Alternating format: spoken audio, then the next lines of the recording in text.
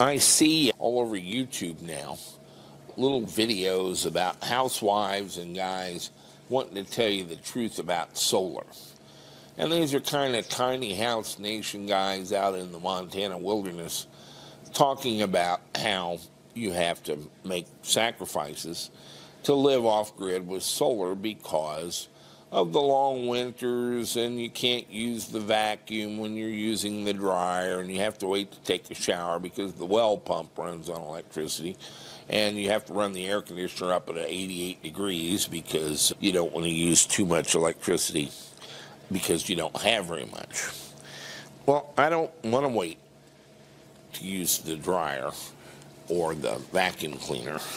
And I like the house to be 70 or 71 in the heat of summer and 74 or 75 in the cold of winter. And that takes power.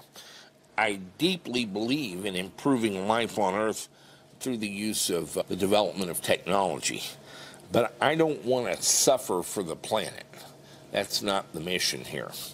It's to live a normal life and even a energy-rich life using the magic rocks of photovoltaic panels and lithium batteries to do it. And I'm convinced, more so now than ever before, that it's actually quite doable. But my vision of solar is big solar. Enough solar and enough storage to run a full-size home in comfort year-round without really depending on the utility grid at all. And that takes some doing, and it comes at some expense.